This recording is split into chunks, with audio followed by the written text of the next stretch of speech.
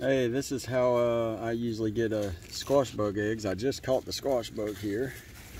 So I get it without tearing up the leaf too bad. I got some painter's tape. It's like really good, sticky good tape.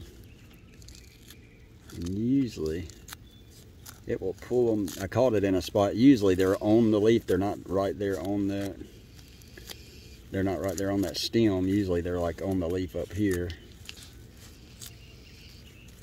But this here's a good way to get them without, you could just smush them, but sometimes they're hard to smush.